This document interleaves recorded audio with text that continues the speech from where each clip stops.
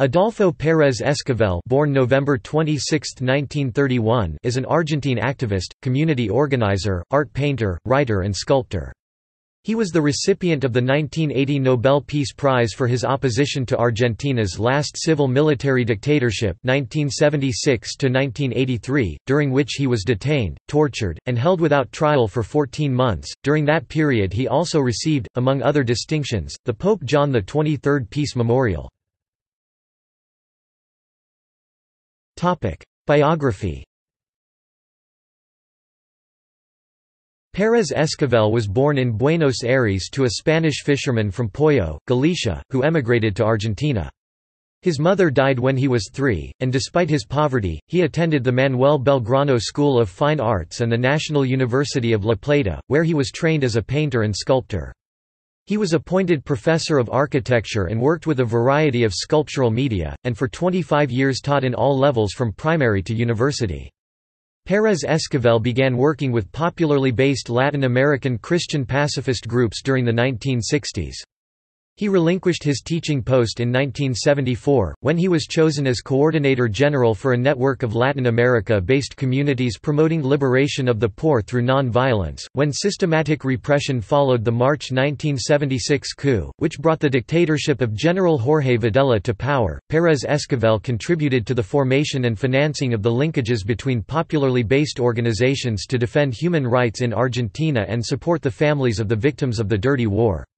The NGO Servicio Paz y Justicia, Service, Peace and Justice Foundation, or SERPAJ, which he co-founded in 1974, and served as an instrument for the defense of human rights by promoting an international campaign to denounce the atrocities committed by the military regime.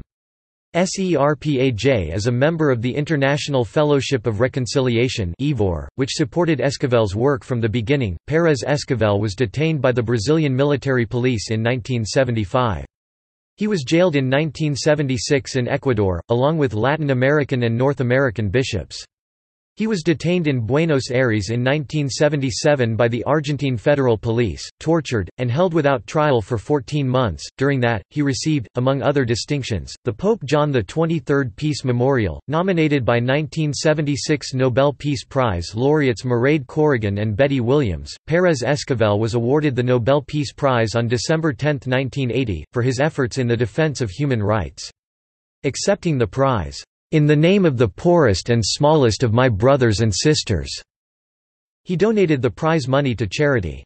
He remained active in support of the mothers of the Plaza de Mayo despite ongoing harassment by the dictatorship, and later joined causes in support of the indigenous peoples of Argentina and environmentalism and against austerity policies and the free trade area of the Americas. Pérez Esquivel was awarded the Pacem in Terris Award in 1999. Pérez Esquivel served as president of the Honorary Council of Service, Latin American Peace and Justice Foundation and of the International League for Human Rights and Liberation of Peoples based in Milan, and as a member of the Permanent People's Tribunal. He published Caminando Junto al Pueblo, Walking Together with the People, 1995, in which he relates his experiences with nonviolence in Latin America, and he was appointed Professor of Peace and Human Rights Studies at the University of Buenos Aires in 1998. He campaigned during 2010 against the practice on the part of the Esquel Police Department of training children into paramilitary squads, an operation that he compared to the creation of Nazi Germany's Hitler Youth. He opposed the European intervention in the 2011 Libyan civil war and warned against an intervention in the Syrian civil war. In the aftermath of the death of Osama bin Laden, he sent a letter to President Barack Obama suggesting the United States killed rather than tried bin Laden because he could have revealed unsettling information about 9/11. He argued, "You know that there are people who have investigated the tragic events of the 11th of September 2001 and claim there is evidence that this was a self-coup, self-inflicted attack." Later, he added, "This event was the perfect excuse to launch a war against Afghanistan and Iraq and now against Libya," and referred to the United States an "axis of evil." Pérez Esquivel expressed himself regarding the historic, March 13, 2013, election of Archbishop of Buenos Aires Jorge Bergoglio as Pope Francis, stating that as provincial superior of Jesuits, he had lacked the sufficient courage shown by other bishops to support our cause for human rights during the dictatorship. Pérez Esquivel also said that, "Bergoglio did what he could given his age at that time." He, however, clarified that the future pope was no accomplice and had no links with the dictatorship, and that while it is said he did not do enough to get 2 priests out of jail, I know personally that many bishops called on the military junta for the release of prisoners and priests and that these requests were not granted. In June 2017 he has been defending the government of Nicolás Maduro, in Venezuela, claiming that the country is undergoing a coup d'état attempt, orchestrated by the United States. Works of art.